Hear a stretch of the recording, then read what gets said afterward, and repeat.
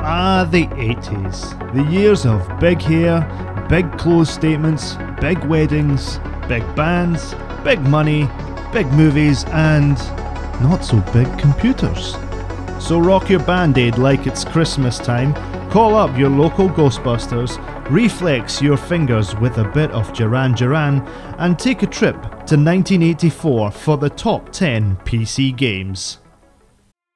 The first game off our list in at number 10 is The Ancient Art of War. If you've played games like Warcraft or Command & Conquer, then you'll know this is the granddaddy of all the real-time strategy games.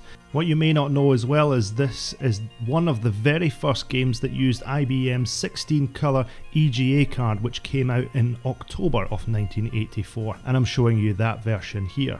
Now, the objective of the game is to win a series of battles using 4 types of troops: knights, archers, barbarians and spies. There are 11 campaigns to play, including both skirmishes and capture the flag style missions. Both the terrain and the enemies are made up from artificial intelligence that was way ahead of its time back in 1984, making this game an absolute classic for everyone's collection. If you haven't played it and you like games like Command & Conquer, then go straight ahead and play this one. In at number 9 is Icon, The Quest for the Ring. The story goes, beautiful maidens live in the River Rhine protecting the gold that lies there. It is said that the owner of this gold will learn secrets of immense power, but in order to possess the gold, the person has to renounce love completely.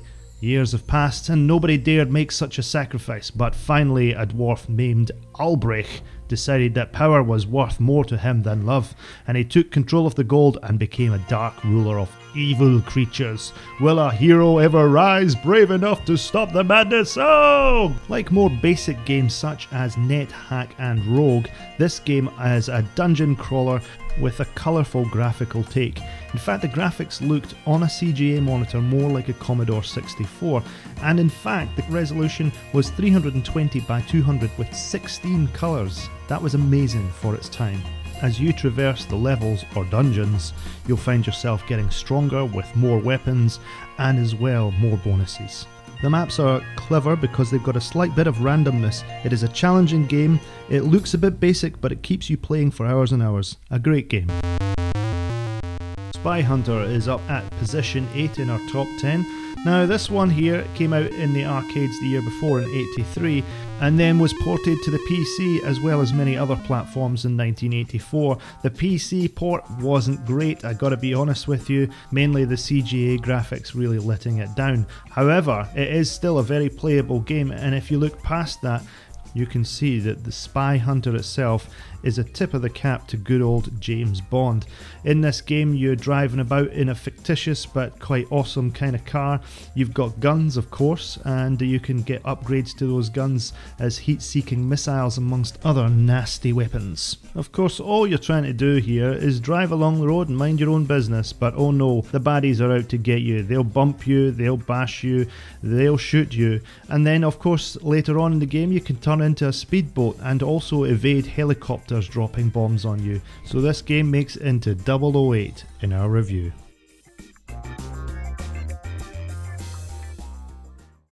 Next up, Montezuma's Revenge, otherwise known as Traveller's Diarrhea.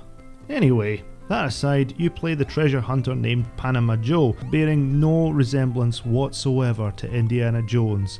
Panama Joe goes to find treasure deep hidden inside catacombs.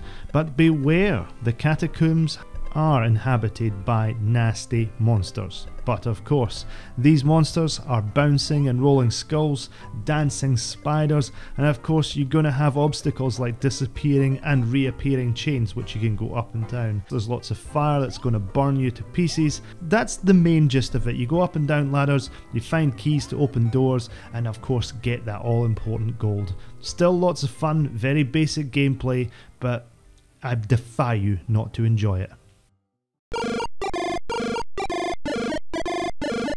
Next up there's Frogger 2, 3 Deep. I think 3 Deep is because maybe it has 3 different levels. Not quite sure. But anyway, it doesn't matter. The main thing is that if you remember Frogger from the year before, 1983, then you'll find that Frogger 2 is a lot more fun. It has 3 different levels. In the first level, you're underwater, you reach the top of the pond whilst avoiding dangerous alligators and fish, but you can ride a turtle for safety. In the next location or level, you gotta hit the top of the pond by hopping across logs, birds and even a whale to ride the life preserver, which is being tugged along by the little tugboat. In the third location, you have to hop across a flock of birds to reach a cloud at the top of the screen. Aww. Each frog has a time limit to safely reach one of the homes on each of the 3 screens, and you move on to the next level when a frog has safely reached each of the homes on all screens. The first computer in the family home was an IBM PC XT clone, and on the hard drive, a whopping 20 megabyte hard drive, was Sopwith. And I gotta say, not because of the nostalgia reasons, this game has great lasting effect. You can play this all day, every day. It's pretty simple, the idea anyway. You're in a Sopwith biplane, you try and shoot down enemy planes and destroy all the enemy buildings. And you can play it on your own, or you can play it against the AI of the computer. Either way, it's a lot of fun. It's really, really nice. The controls are a bit finicky, but you do get used to them. Anyway, what more can I say? Just play the game. This game is just so strange, it has to have a place on the list. At number 4 is Tapper, an action game where you are the beer tapper, a barman, and you have to serve beer to demanding customers. There are 4 bars. Personally, I've never been to a bar where there are 4 consecutive bars and 1 barman to serve all of the bars, but you know what? I'd love to go to that place. Every single person at the bar, there's many of them, there could be 3 or 4 people deep in the bars at any one time, they're all really thirsty guys and girls. So you've got to make sure that those beers are flowing all the time, and the little bar stewards don't even return their glasses to you. Instead, those empties, you've got to collect them and purvey yet more beverages all pretty much at the same time. What a challenge. What a piece of great fun. Absolutely crazy idea, but they pull it off. The graphics suck. Great game. Getting down to the business end now, it's Alley Cat in at number 3. Like Sopwith before it, Alley Cat came on the hard drive of the PC that was stuck in my mum and dad's living room. I gotta tell you, Alley Cat when I was about 8 years old was pretty difficult, but later on in life I have realised that there is many facets to this wonderful little game. It's basically it's a game where you play this little alley cat, you can jump off the bins, onto the fence and then into all these windows. With each window that you go through there is a series of different games that are possible to get some of them, like for example there's a big block of Swiss cheese in a house. I have got no idea why there's a big huge mammoth sized block of cheese, but anyway you've got to get the little rodent mice that are in there. There's also a bowl which contains fish and you've got to swim about the bowl and avoid the electric eels and get all the fish. But don't forget, the real prize of this game is to make love to a pretty lady cat which lives in this apartment complex. Once you've mastered that, you too can be the alley cat.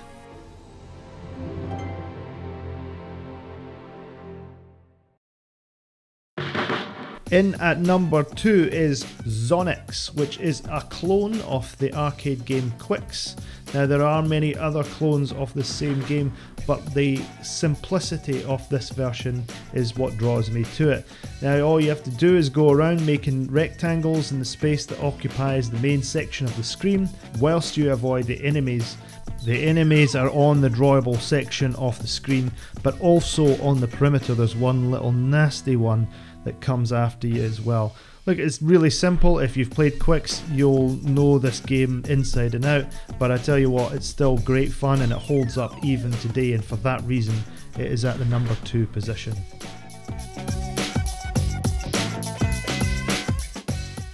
The first version of Pit Stop came out for the Atari and the Commodore 64 in around 1983. A follow-up, Pit Stop 2, came around in the following year, and this time it had a PC booter version. Now the graphics, if you compare them to, well, pretty much any other version, you'll find them particularly wanting.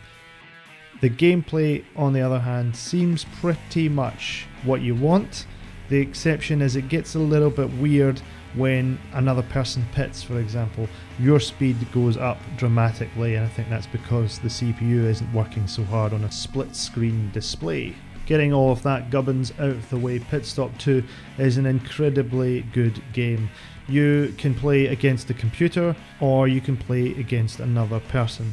Now, I've got to tell you, two-player action back in the 1980s was great fun because you had one person on one side of the keyboard and one person on the other side of the keyboard, and that's exactly how I've played it here. It is so good fun. The idea is just simply to run around the track. There are 3 or 4 of them to choose from, and obviously the Grand Prix where you run around all of them. The dynamic which is added to the game, of course, is the fact that your tyres wear out and your fuel runs out, and so you've got to pit halfway through. If you're running 3 laps, it's not that difficult, you don't really need to go in a pit, but if you're running 6 laps or you're playing one of the more difficult levels, then you will absolutely need to pit. Pit Stop 2 brings all of the fun of the split screen version of the original Mario Kart back into the 80s. I'm telling you, play this game, you'll see where it all began. Epix did a good one on this one. Pit Stop 2 is number 1 on the top 10 games of 1984. Well, that's pretty much it. To say that it was an easy choice to make this top 10 was absolutely not the truth. There are many other games that almost made it into the list. Names like Seamus, Gremlins, Below the Root, Amazon, Buck Rogers and the Planet of Zoom, Castle Wolfenstein, Boulder Dash, Zaxxon, Freddy's Rescue Roundup, Hard Hat Mac, Flightmare and Congo Bongo, to name but a few, all almost made it into the list. There was far too many games in 1984 to choose from, but these ones were ones that particularly meant something to me when I reviewed them again this time around. So, if you disagree with my list, then please let me know in the comments. I would love to know what you think, what your top 10 is. And of course, if you'd like to subscribe, please do so. Until I see you in 1985 with your DeLorean, that's all from me this time. See you soon, and thanks for watching.